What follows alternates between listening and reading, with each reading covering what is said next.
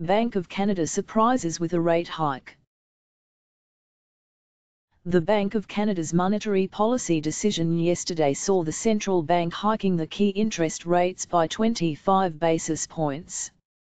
The markets were expecting another rate hike from the BOC, but only later in the year. The central bank signaled that the decision to hike interest rates came from the better-than-expected GDP numbers. The BOC, however, toned down its forward guidance, noting that rate hikes were not on a preset course. Still, the surprise rate hike sent the Canadian dollar to rise 1.2% on the day. In the US, the ISM's non-manufacturing index advanced to 55.3 in August, up from 53.9 in July, but the US dollar was seen trading subdued.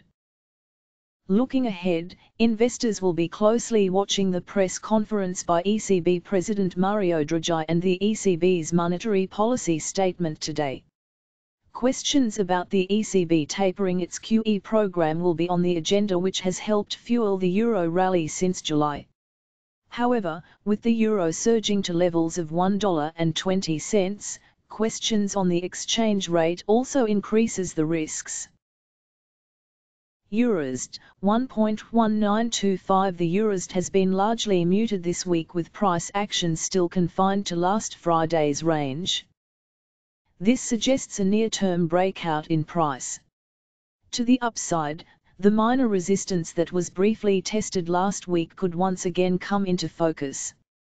A reversal at 1.1963 suggests a possible decline on a breakdown of support at 1.1882.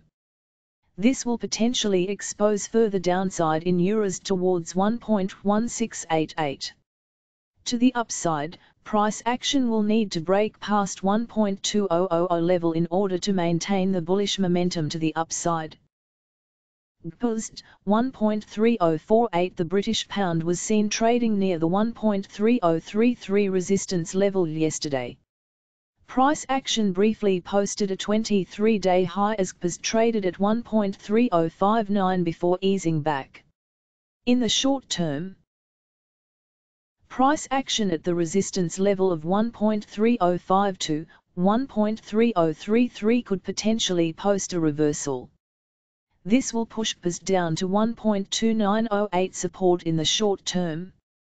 However, with the daily chart suggesting a potential head and shoulders pattern evolving, further downside could send GBP lower towards 1.2829 support, where the possible neckline support could be coming into focus. Alternately, a close above 1.3052 could see further gains coming in the currency pair. USDP 109.08. The USDP managed to post some gains yesterday as price action continues to consolidate near the major support zone of 109.15, 108.26. A follow-through from here is required in order for the US dollar to post some recovery.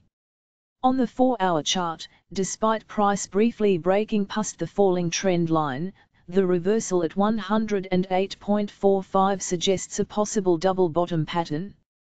USDP will need to continue to push higher in order to break above the resistance level of 110.72 to validate this double bottom pattern.